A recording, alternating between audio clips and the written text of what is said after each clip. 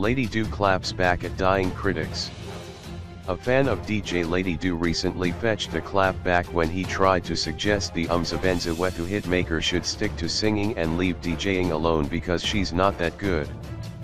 Lady Do didn't waste time when she put the person in his place by telling him that not only does she come from a family of musicians, she started learning how to DJ while she was still in primary school and therefore wasn't going to allow a random person to tell her she's not good.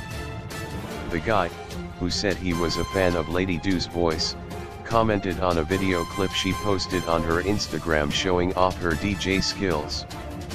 My friend, I don't approve of your skills on the desk, but as an artist, you are wow. So focus on the mic, my dear, because you are a queen there and no one comes close to you, she said. But Lady Do wasn't having it and she hit back with, I've been playing since I was 10. I play better than I sing. That's not for you to even comment. I'm a skilled DJ. Laugh. There, I don't even need opinions. The comedian was hoping that the EP gets well received by music fans. I can't wait to witness people dancing and laughing to my music.